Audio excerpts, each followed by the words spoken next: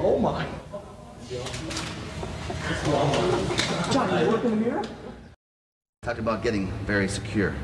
I would never get relaxed. When I endeavor to go down on the squat, I get my whole body tight. My head, my nose, my ears, my ankles, my feet, my toes, the bottom of your feet, your back, your shoulder, everything's got to be tight. Nothing can be loose. It's like you're in a totally tight, taut condition. And everything is pushing you down and up, both. You don't relax the bottom or during the course of the motion, other than maybe relax possibly when you come to a complete lockdown. Head up, my head's always up, keeps my back straighter. This is customary position for me. I was trained by weightlifters, not powerlifters, weightlifters. And they taught me that the squat rack was the altar. Okay? I mean, this is the squat rack, okay? And you genuflect in front of the squat rack. It's where life and death will take place every workout. Best thing to do is take a deep breath on the way down. Hold it and pull it in your abdomen. You make your abdomen tight, and so you bounce, blow out the air when you go up. It's like a piston, like downward situation we talked about earlier.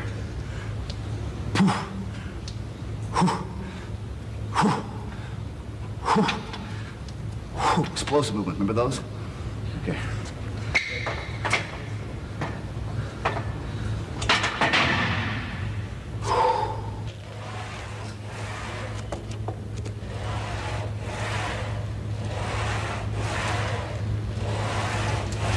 It's almost like a squat. It's not like a sissy squat. And the movement is not up in the air. It's very basic. And you push from your toes, transfer the weight to your heels, and flex. Down on toes, heels, flex. As I progressed over the years and experimented, I should say, I decided that I wanted to try something different to change the look and the inherent qualities of my muscle development in my lower body. And after coming in contact with people like Vince Garanda, who doesn't believe in squatting, I don't know why, but he does believe in hack squats. And he talked about doing hack squats the way I do them now. I really didn't look at his theories and do it. I was doing it one day and realized that he had the same belief as far as hack squats. I believe in going down, at this point, stretching as far as you can, pushing up.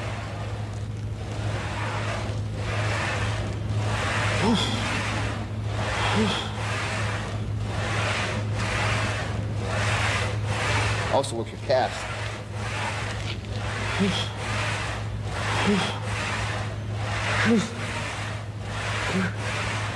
Be very careful when you do this on your knees.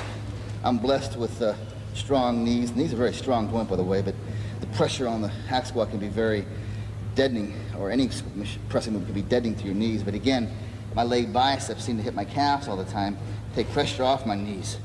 That's something I think is unique to me. Most people, I find, should not go down as fast, should endeavor to come out of the pocket more slowly. So what I'll do sometimes to get around the cheating motion and avoid the knee problems, I'll have someone, a spotter, catch me at the bottom so I can rebound off of his force, his hands.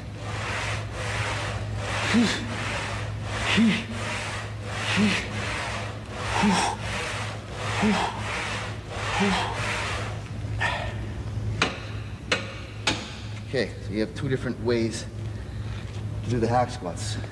An isolation version and a conventional version. Always almost start out with a light weight. I get into doing reps first on this, a lot of reps. I go to pretty much to failure on the lighter weights. As I move up the rack, add more weight, I get sloppier, but I feel very much still I can contract the muscle.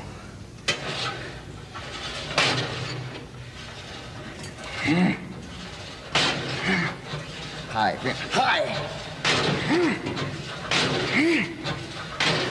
Exaggerate every motion. Higher. Never relax. Always stay tight.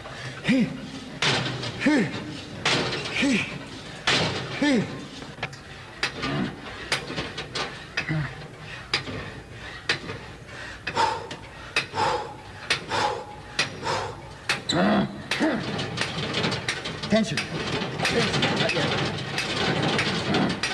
Now push down. Pump it. Boom. Higher. Bring it up. Let go. Push down again. Pump it hard. Fast. Okay. Damn.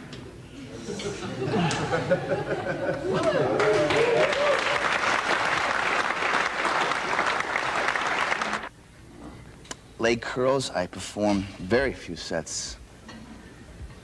I like and prefer to approach the leg curl in a very with a lightweight initially. Usually 50 pounds. I'll get on there and go very slowly, get a full extension, a full contraction.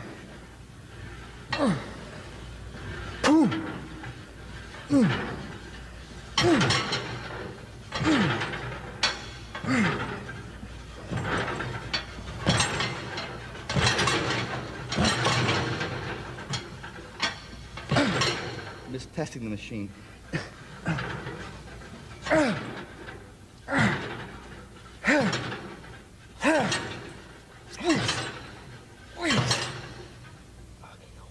Now ready? Push the machine up. Help me get reps. You grab my ankles, at the front of my ankles, other side. Okay, I want you to push from there, okay? Let go. Let me go down and push again. Now real fast, in a rhythm. Get a rhythm. Ready? Go. Yeah, that's it. Push. Push. Push. Yeah, keep going. Kill me. Come on. Do it. More. Faster. Now stop. Now push down the machine. Grab the machine and push down, and I'll fight.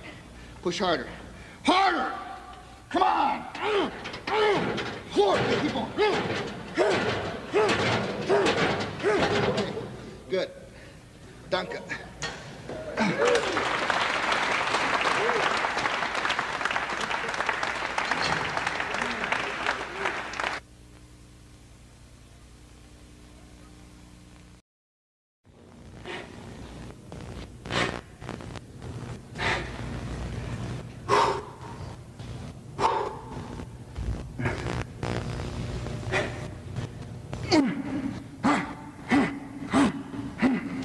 What I'm doing on that, starting on a conventional lateral raise, endeavoring to feel the lateral section side of my delt. Sometimes when I turn in, I'm shifting some of the tension inward to the top of the front delt or even the lateral delt. I can't do any more like that.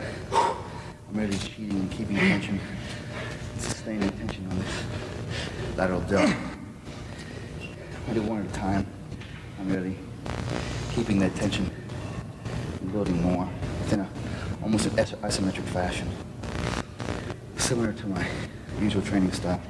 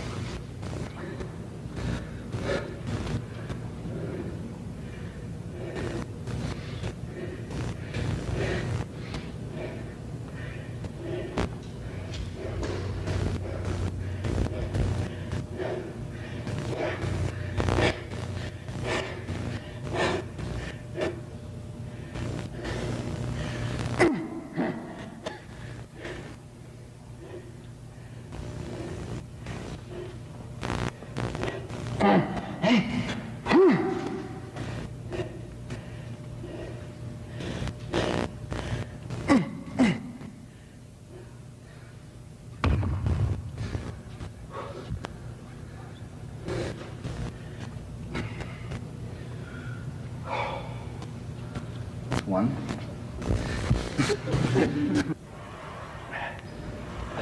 One of the things I like to do a lot is gradually pack the plates on so I can't do a positive. Okay? I get some ridiculous couple of training partners and they raise it for me. And I push down forwards, pull down. Negative delts. It's really good for me on the back, the delts. Everything comes into play. A lot of times, I'll get so much weight on there I can't even do a negative anymore. So I just have somebody hold my elbows. Like we're holding the elbows on the incline, press over here. Same thing, I'll do hold the weight over my head. I'll have somebody hold my elbows and just keep me from falling down. The tension builds up within my delts and my back. Sometimes it's just, very satisfying, to put it mildly.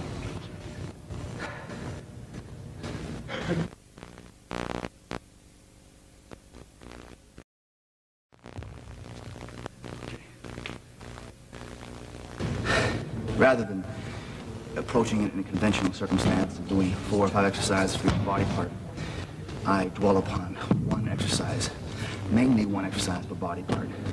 Usually one heavy pressing movement and one secondary movement. For instance, on chest, I'll spend an hour doing heavy dumbbell presses on an incline. Finish off with dips. That's it. Let go. Pump it now. Ready? Boom, boom, boom, boom. Faster. Push harder. Push.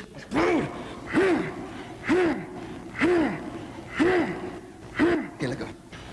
Take it.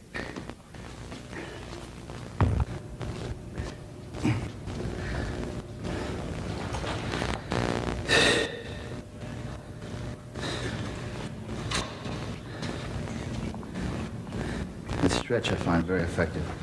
That stretch down there, as well as that part.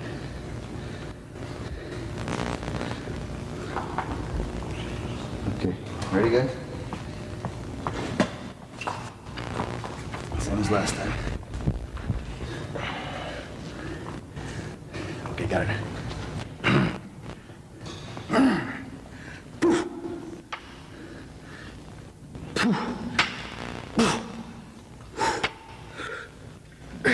Up and down here. Keep going now. Okay, good grip on me.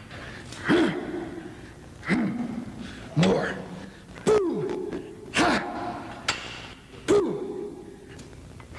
More. More. Push. Hold it there. Okay, let go. Let go. Good grip. Okay. Just hold it like last time. Let go. Down. Okay.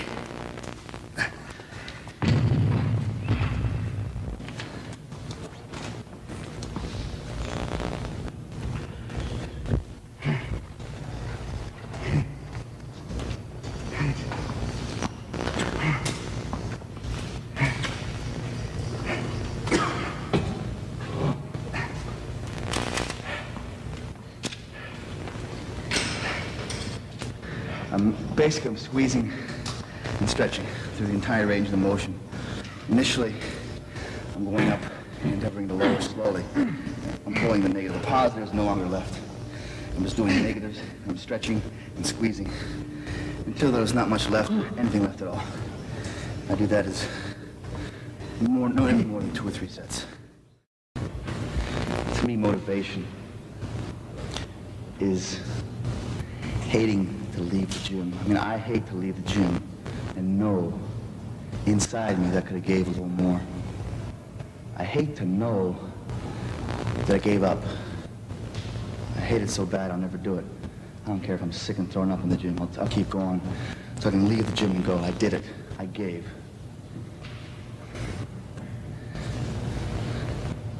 The aspect of being totally spent and giving it everything you have, you a little more,